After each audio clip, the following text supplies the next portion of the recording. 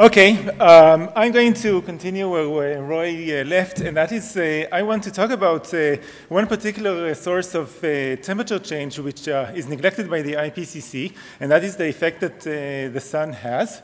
Can I have the slide? You control your... Oh, I control it. Wow.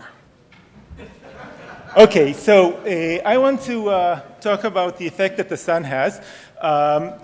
Because the sun has increased its activity over the 20th century, it actually has played a role in part of the warming, in fact, more than half of it. So let's see what we have. Okay, so following Roy, I want to emphasize the point that there's actually no direct evidence that CO2 has caused the warming. If you sift through the IPCC reports, you'll realize that basically the two main arguments that have been used over the years to quote-unquote prove that humans are the source of the warming are two. One is that the warming is unprecedented. There has been nothing like that in the past. We know from the ClimateGate emails that this is simply incorrect. During the Middle Ages, it was just as warm, and now that I know what glaciers are receding in the Alps, you suddenly see I don't know what Roman villages, remnants of Roman villages. Obviously, the Romans were, they were very powerful, but they didn't cause any global warming. And the other quote-unquote argument that the IPCC is using is that if we exclude the effects of CO2, then we cannot explain the warming. But as Roy, of course, said, the models were designed in such a way to give you a large warming and to minimize the effect that you have naturally. Okay, so these are the two main arguments, and I want to emphasize that there is no single piece of evidence showing you that CO2 has a large effect on climate. Now, some of you might have seen Al Gore's science fiction movie, Inconvenient. And in that movie, he has shown us that graph, which is temperature and CO2 reconstruction based on ice core measurements. At the bottom, you have the CO2, and at the top, you have temperature reconstruction based on oxygen or hydrogen isotope ratios, and he told us there's a complicated relation, but obviously you see that when there's more CO2, the temperature is higher. What he didn't tell us is that in all cores where you have a high enough resolution, you see that the CO2 follows the temperature and not vice versa. Namely, we know that the CO2 is affected by the temperature, but it doesn't tell you anything about the opposite relation. In fact, there's no time scale whatsoever where you see CO2 variations cause a large temperature variations. On geological timescales, as you see at the bottom right, you can reconstruct the CO2 on one hand. That's the top graph. It's a logarithmic scale. For example, 450 million years ago, we had maybe 10 times as much CO2 in the atmosphere as we have today. At the bottom, you see a temperature reconstruction, and I don't think there is any correlation between these two graphs. And from the lack of correlation, you can actually place an upper limit on the effect of CO2 on the climate, and that upper limit is 1.5 degree Celsius increase when you double the amount of CO2. For comparison, the IPCC range, or canonical range, is a 1.5 to 4.5 degree increase if you double the amount of CO2. Okay, so this is the IPCC range, and we know that the sensitivity has to be somewhere over here based on empirical evidence. Now, the really surprising thing is that this range of 1.5 to 4.5 degrees has been the canonical range set already by a federal committee that's convened in 1979. It is, I think, quite mind-boggling that after billions of dollars and billions of euros and Deutsches Mark and whatever was invested in climate research, we don't know the answer to the question of what is climate sensitivity any better. It's quite ridiculous. It would have been funny if it weren't sad. Okay, so we can actually place an upper limit on the effects of CO2, which is below the effect or below the range quoted by the IPCC. Okay, so going back, again, the second argument is that there's nothing else to explain the warming, but in fact there is, and the thing is You just have to look up in the sky. You see the sun. The sun changes its activity. You have the 11-year solar cycle. Every 11 years, the north and south magnetic poles of the sun switch polarity. And that causes a range of changes that we witness here on Earth. There's a change in the amount of UV. There's a change in the strength of the solar wind. There's a change in the number of aurorae we can see, and so forth. And it turns out that these variations translate into temperature variations here on Earth. How can we see that? We can see, for example, this is one of the nicest examples I know of. At the bottom, you have the temperature reconstruction based on geochemical measurements, the ratio between oxygen 18 to oxygen 16. Oxygen 18 is heavier than oxygen 16, so it tells you, so water with oxygen 18 is heavier, and it evaporates slower from the ocean. So this is basically a proxy, in this case, of the temperature in the Indian Ocean, because it's reconstructed from stalagmites in a cave in Oman, which is a country in the southern Arabian Peninsula. At the top, you see a carbon-14 to carbon-12 isotope ratio. Carbon-14 is radioactive, as most of us know. It's produced by high energy particles called cosmic rays, which hit our Earth's atmosphere all the time, but they come from outside the solar system. But when the sun is more active and it has a stronger solar wind, less of these particles can reach the Earth and produce less carbon-14. So basically what you see is a proxy of solar activity. So I think, maybe I am wrong, that there is a correlation between the two graphs. Do you see a correlation? Okay, so it can tell you two things. It can tell you that the sun is affecting the climate, and it could be that that Earth here is affecting the sun. Okay, I'll let you choose. Okay, here's another example. You see here again in blue the carbon-14 derived from tree rings, and in black you see marine sedimentation from the northern Atlantic. You look at cores from the sea surface of the oceans, and basically what happens is that when it's colder, you have ice floating further south, melting and leaving the ice-rafted debris at further southerly latitudes, you know, like the Titanic in 1910, for example. It was actually colder that time, and that's why you had icebergs floating further south. So you see a nice correlation, and it tells you that there is a correlation between climate in the northern Atlantic and solar activity. There's a climate between the Indian Ocean, and there's a correlation between the climate in the Indian Ocean and solar activity and so forth. So we see that on centennial and millennial timescales, there is a clear correlation between climate on Earth and solar activity. Here is another example. This time it's on shorter timescale. You can see here in red, the dashed red line, that's basically solar activity. And you can see that it oscillates every 11 years. Basically, every 11 years, the north and south magnetic poles of the sun switch polarity. So you see the solar cycle. In blue, and then the gray area is the error on it, you see the rate of change of the oceans, of the sea level, the height of the sea level. Basically, you obviously see a nice correlation. You can use that to calculate the effect that the sun has on climate.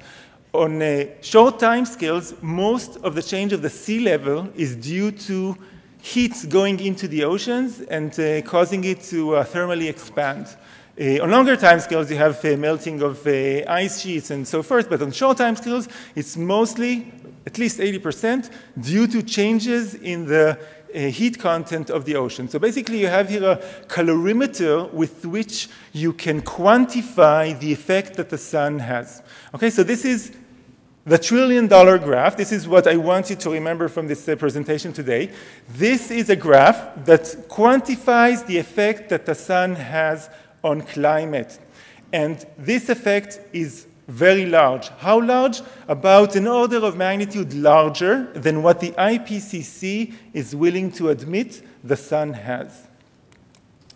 Okay, That was published this was published in 2008, so it was before the cutoff date of the previous IPCC report, but obviously it was ignored. Why? I don't know, maybe it's a little bit hard to reconcile it with the rest of the report. Here you have another analysis that took place several years later with the satellite altimetry data. And you can see that if you just use the sun and El Nino southern oscillation, you can explain the variations in the change of the sea level. What you see here is the sea level minus the linear trend, which is due to a melting of ice caps because there was some warming on Earth. But besides this linear trend, almost all the sea level change is explained because of the sun and the El Nino southern oscillation. Okay, so it continues to show exactly the same signal we expect. Okay, so what you see here is basically an estimate of the change in the radiative budget that Earth has witnessed over solar cycles. You've seen the tide gauge record graph and the satellite altimetry, but you can use 3 additional data sets which show you exactly the same thing, that there has been a large amount of heat going into the ocean every solar cycle. At the bottom right, you see changes in the total solar irradiance, which is what the sun, sorry, not the sun, which is what the IPCC says is the effect of the sun. But obviously, there's a discrepancy. It tells you that there must be some kind of an amplification mechanism, which, again, the climate community as a whole is ignoring. Now, what does that imply to the picture over of 20th century climate change? What you see here is the changes in the radiative forcing caused by different elements in the atmosphere. At the top, you have greenhouse gases, and then you have other things such as aerosols affecting the clouds, direct and indirect effects, and so forth. At the bottom, the very small bar you can barely see at the bottom, that is the effect that the IPCC claims is due to solar activity. However, we know that solar activity increased over the 20th century, and now using the oceans, we can quantify and see how large the solar effect should have been. And it is this large. Okay, so basically the IPCC models have a huge ingredient missing from the analysis, and therefore in computers you call it this kind of algorithm is called GIGO. It's garbage in, garbage out. Okay, so what does that tell us about 20th century warming? So basically the models trying to fit the 20th century are trying to explain a warming of about, say, 0.7, 0.8 degrees over the 20th century. We know what the anthropogenic forcings were, at least to some extent. And then in order to explain this kind of warming, you need a high climate sensitivity, which is why all those models basically have the sensitivity tuned to be high in order to explain what has happening over the 20th century. And then when you integrate them forward in time, for example, over the 21st century, you get a large temperature increase, much larger than is observed, as Roy has showed you before. Okay, however, we know that the net positive forcing over the 20th century has been much larger because the sun has increased its activity, and if the sun has increased its activity, we have to take it into account. The larger net radiative forcing now implies that if you want to fit the 20th century warming, you need a climate sensitivity which is much lower. How much? Around 1 to 1.5 degree increase per CO2 doubling. This is consistent with what we measured, for example, from geological timescales. It's consistent with what Dick Lindzen has been advocating based on, say, is he here? Based on volcanic activity and so forth. We have empirical evidence showing that the climate sensitivity has to be on the low side, but again, it's ignored. Okay, so we can, build a model, take the model that Linton has done, and try to fit the 20th century. And when we use a model which includes solar activity increase, which was not monotonic, for example, over the between 1940 and 1960 or 1970, solar activity actually decreased. And when we include that, we actually find that we can explain temperature variations over the 20th century with a residual which is much smaller than what standard climate models can give you. Why? Because, again, we take the sun into account and we allow for a low climate sensitivity, one which is consistent with the empirical observations. Okay, so this is, now we can integrate forward in time, for example, for a vanilla-flavored scenario, and make many realizations, and this is for comparison what the IPCC is predicting. Okay, so what we find is that once you include the sun, you get that you can fit the data much better, the climate sensitivity is much lower, and our predictions for future warming are much more benign.